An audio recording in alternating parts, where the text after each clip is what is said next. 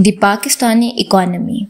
There would be no point in talking about any of this if Pakistan were in fact the hopeless economic and administrative basket case that it is so often made out to be. This is not the situation. However, Pakistan has never followed the Asian tigers in radically successful modern development and shows no signs of doing so. But for most of the time since 1947, its rates of growth have been substantially higher than India's. Pakistan would be a far more developed and prosperous state today, but for the economic disaster of Zulfikar Ali Bhutto's nationalization programs of 1970s, which led to a steep drop in the growth. After another period of economic stagnation in the 1990s, worsened by US sanctions imposed on a punishment for Pakistan's nuclear program under the Musharraf's administration from 1999 to 2008, economic growth returned to a rate of between 6.6 and 9% a year before dropping again as a result of global economic recession.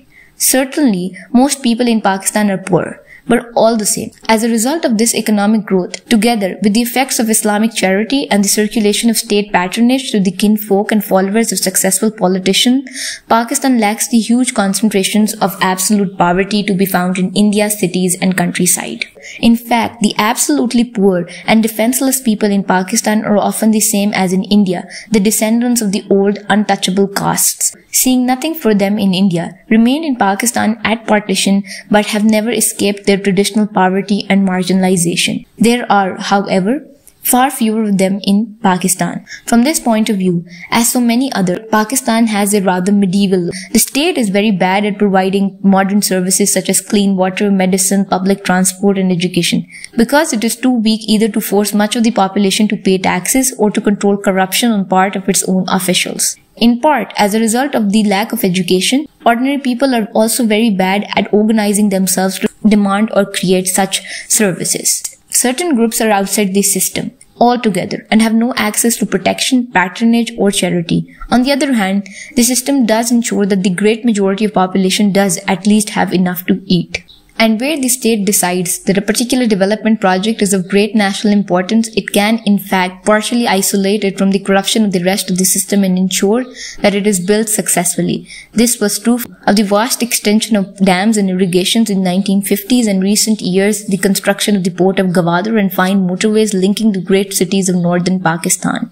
Pakistan's GDP as of 2009 stood at $167 billion, making it the 48th largest economy in the world, 27th if adjusted for purchasing power. Despite the image of Pakistan as an overwhelmingly rural society and the dominance of political, social and cultural patrons drawn from the countryside, agriculture as of 2009 accounted for only about 20% of the GDP. The service sector accounted for 53%, most of it in informal, very small scale businesses and transport, with the industry at 26%.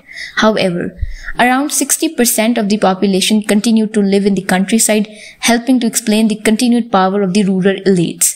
Most of the Pakistani industry is made up of textiles and food processing. In 2007 to 2008, Pakistani exports stood at $18 billion, the majority of them textiles. Pakistan also contains certain islands of high technology, above all the nuclear industry, which, whatever you may think of about its strategic implications, is a very remarkable achievement for a country with Pakistan's economic profile and shows that Pakistani state can achieve if it really sets its mind to it, and can mobilize enough educated, honest and committed people.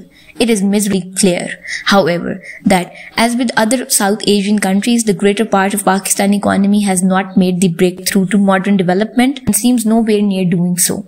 As of 2009, GDP per head stood at a mere $1,250 before adjustment for purchasing power. Between 1960 and 2005, per capita income as a proportion of that of the USA actually fell from 3.37 to 1.71%.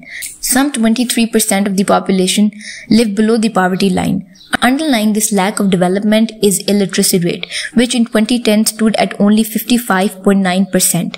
Above all, because of the complete absence of education for women in much of the countryside.